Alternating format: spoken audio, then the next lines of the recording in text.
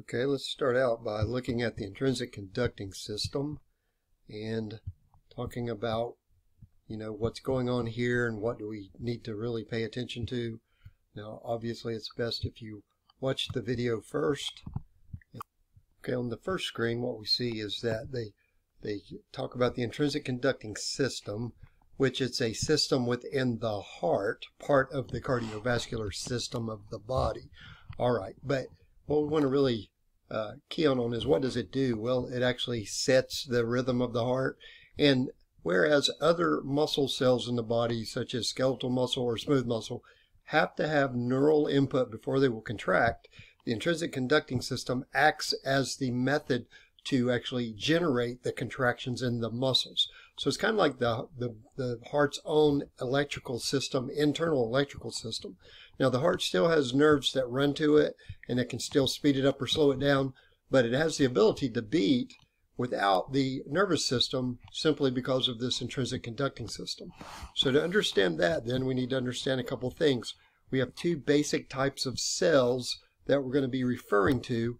We have the autorhythmic cardiac cells, and then we have the contractile cells. So the contractile cells are going to be just the regular cardiac muscle cells, which of course make up about 99% of the heart cells. But that 1% or so of cells that actually causes the heart contraction are the cells that make up the conducting system, and they're called the autorhythmic cells. And so what they're going to do is we learned what a neural action potential is. Now we're going to talk about it's the autorhythmic cardiac cells that actually initiate and send a cardiac action potential throughout the heart. So let's see what that means.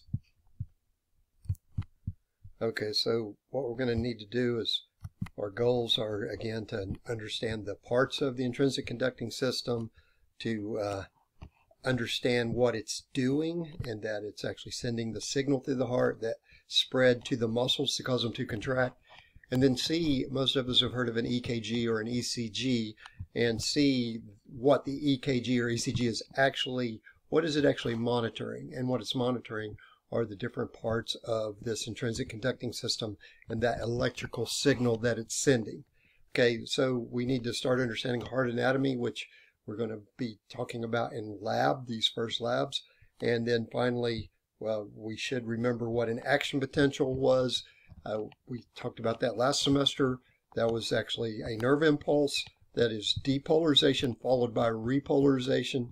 And remember, depolarization is always positive ions rushing into a cell and changing the resting membrane potential to a more positive direction.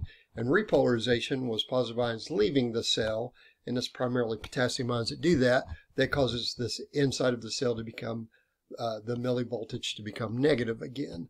Okay, so we need to kind of keep that in mind because we're going to be dealing with the same type of thing as we talk about the cardiac action potential.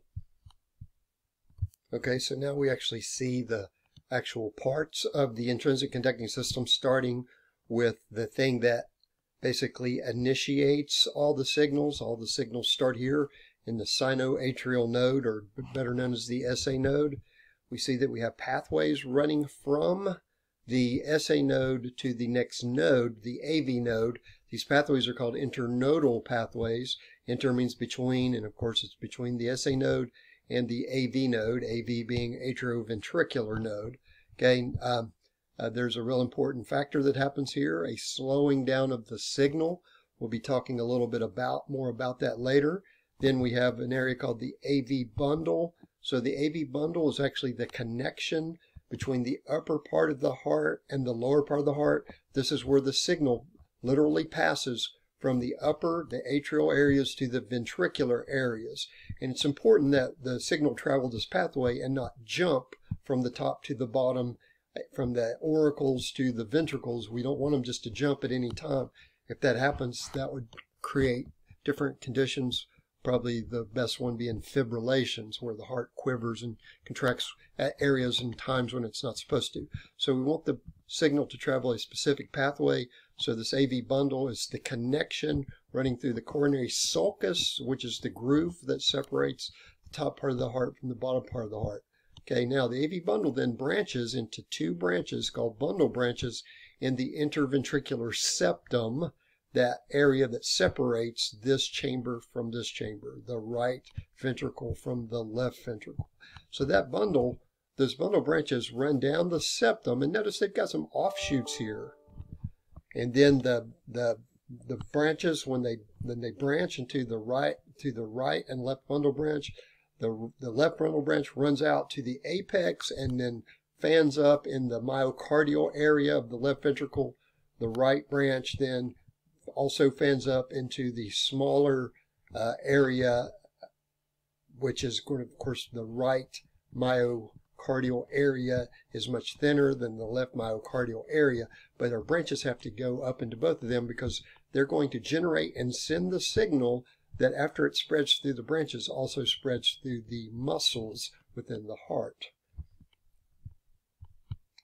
Notice, if you will, as the signal though is moving down this through the bundle branches towards the apex and then back up the sides of the ventricles, notice there's a branch to this area and a branch to this area, and these branches actually go to the papillary muscles, which are the cone-shaped muscles that have the chordae tendineae attached to them.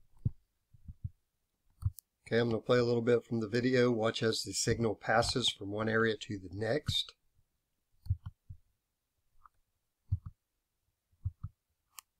The SA node initiates the depolarization impulse, which, in turn, generates an action potential that spreads throughout the atria to the AV node. Here, the impulse is delayed briefly before continuing onto the ventricles through the AV bundle, bundle branches, and Purkinje fibers. Action potentials, which spread from the autorhythmic cells to the contractile cells, are electrical events. The subsequent contraction of the contractile cells is a mechanical event that causes a heartbeat. Okay, so this is extremely important that you get this point right here. The action potential is what we're actually seeing occur here, okay? And of course we know that's depolarization followed by repolarization. Even though in the heart there's another step we're going to add into it, okay? But in this situation, what we're seeing is that the action potential is spreading from the autorhythmic cells here, and what we're measuring on that is an electrical event. So this thing, as it lights up going from here to here, is an electrical event. We're literally allowing ion movement, okay? But what that triggers and what happens after the depolarization is the mechanical event, and the mechanical event is actually the contraction. So we have the signal move from here to here, that's the electrical event. Then we have a contraction of that area, that's the mechanical event. We have a delay of that signal here at that point, okay? Now, then the signal moves from there down and up, that's the electrical event, and then we have the contraction, the mechanical event. And of course, we send the signal so we can have the contraction. The contraction makes the chamber smaller, which means we're squeezing blood out of the chambers through the rest of the heart or into the blood vessels that's feeding the heart. Okay, next let's see how what we just talked about is monitored or recorded by an ECG wave tracing. In this animation, we see heart electrical activity reflected in an ECG wave tracing. The P wave represents atrial depolarization. The QRS complex represents ventricular depolarization. And the T wave represents ventricular repolarization. Please note that in a normal ECG wave tracing, atrial repolarization is hidden by the QRS complex. Okay, very, very important. Let's look at these parts again real quick. So notice the first thing we're measuring is atrial depolarization. So when that signal is moving from the SA node to the AV node, that is the trace of it right there. That is the P wave. Well, depolarization, and this is very important you get what I'm about to say. Depolarization leads to contraction. So atrial depolarization leads to atrial contraction. Okay? Repolarization leads to relaxation. All right? Now, we'll come back to atrial relaxation here in a second, because obviously if something contracts, we want it to relax after it contracts. And usually the relaxation stage is much longer than the contraction stage. Okay, now look, the QRS is basically the monitoring of the electrical signal when it's moving down from the AV node down the bundle branches and up to Purkinje fibers. That's a big event, so that's a big signal. That was ventricular depolarization. So ventricular depolarization has to occur to cause ventricular contraction. Now, this T wave right here is ventricular repolarization, when potassium's leaving the cells. And so we can monitor that graph of potassium leaving the cells. But what you need to understand is repolarization happens before relaxation, and it triggers relaxation. So if from here to here is ventricular depolarization, then we know that ventricular contraction is going to occur. Next, we have ventricular repolarization, which occurs so that ventricular relaxation can occur. So now I've got atrial depolarization shown by this. I got ventricular depolarization shown by this. I have ventricular repolarization shown by that. So what are we missing? Well, what we're missing is atrial repolarization. We're not really missing it, but it's a fairly small event compared to this event. Now notice how this repolarization is smaller than the depolarization that happened before it. So we know that if that's our depolarization, we know our repolarization is going to be a smaller event. It occurs during this time period, but it is being hidden by this bigger event. So atrial repolarization it happens during the QRS complex, but the QRS complex is showing ventricular depolarization. So it is a hidden event, but it is occurring during this time period. Okay, look at the comparison between the heart and the EKG or ECG, and see if you can kind of tell how one is related to the other.